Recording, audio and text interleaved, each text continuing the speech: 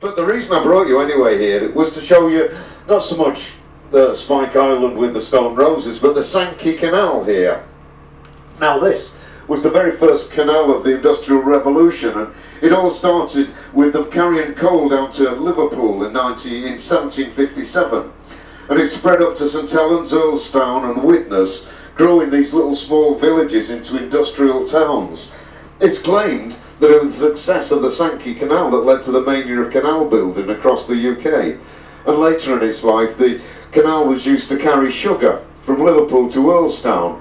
But with the ending of the sugar traffic, the canal was eventually closed in 1963.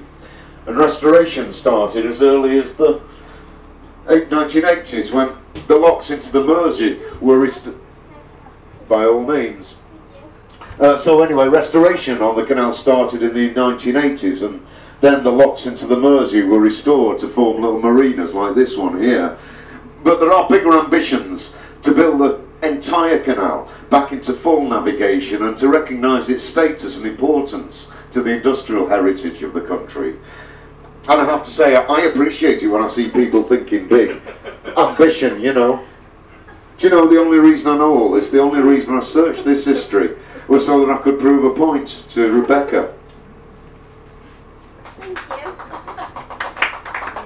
you. Rebecca used to tell the story about being here when she was a kid and seeing these thieves trying to break into the boats. And apparently she apprehended them and they never got their hands on anything, and after that no one tried breaking in again. But that was the myth, anyway. I was never too sure who to believe. It was one of those stories, you know, that came out at family gatherings and everyone liked hearing it. Rebecca, the hero.